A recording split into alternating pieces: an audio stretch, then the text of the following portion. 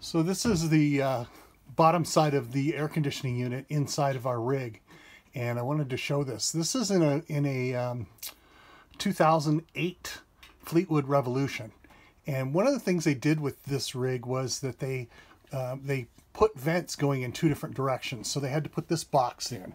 So this box, what it does is it allows airflow from the downcoming air to go this way and to go this way.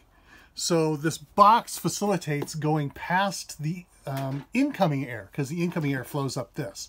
So what we wanted to make sure was that there was no passage between the two. So we looked at it and realized there was sealing problems. So we used some spray-in foam insulation to block the flow problems where it was flowing from the in box to the out box, uncontrolled.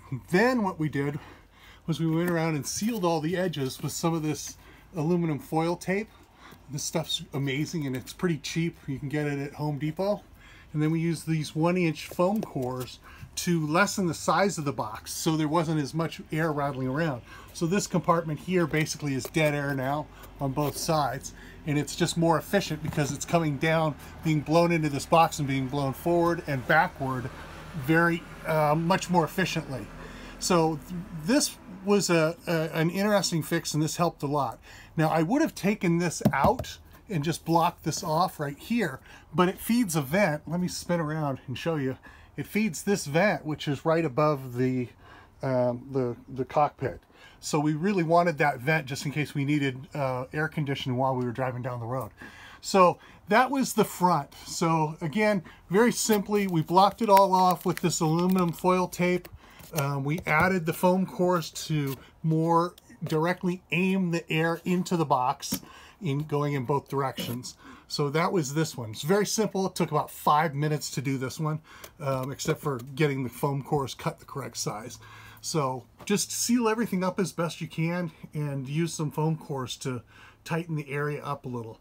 Now let me show you the other one. The other air conditioner had the same thing. You see, we've got vents going in both directions from this one, but we really didn't need it because these vents are fed from the front one too, and we needed more air in the back. See, we're a 40-foot bus, and our air conditioning unit wasn't pumping enough air to get air all the way back to the bathroom in the back. You could feel coldness at the vent, but you couldn't feel airflow. It was so slight. So what we did on this one, now if you imagine, this one was just like the front one. It had the box going across here.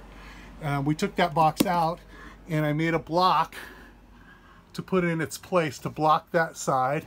So this is just one of those foam core pieces, and then it's wrapped in the aluminum tape and then sealed in place with aluminum tape. And then we went through and sealed any holes that we found in the box where air would be going out into the crawl space, although you aren't going to crawl, right? But into that space up there. So that way we get more efficient airflow going up, and we could have more efficient airflow going down. And without this in our way, we were able to do a couple different things. So what we did was I took a foam core again, and I used the foam core all the way across, and I put it at a slight angle. And I could have put it straight, but I like the idea of putting it at a little bit of an angle. So it angles towards this air vent here, which is the one that feeds the backs. So we've reduced this whole area quite a bit, probably by a third. We've reduced this area, and we've aimed the air more straight to the back. So this all worked a lot better. Again, very easy to do, just a few minutes, get this thing out of the way. Replace the board that used to go across here and had the big hole in it with a solid piece. I did all the edges. I put some foam on here to make sure I was blocking down here. So the only other issue that we ran into this is when we put it back on, we found that the cover had these openable slots, and these slots were leaking air like crazy, even with them closed, because now we had so much more pressure that the air was just flowing right through these slots, even though it was closed, and we didn't want that.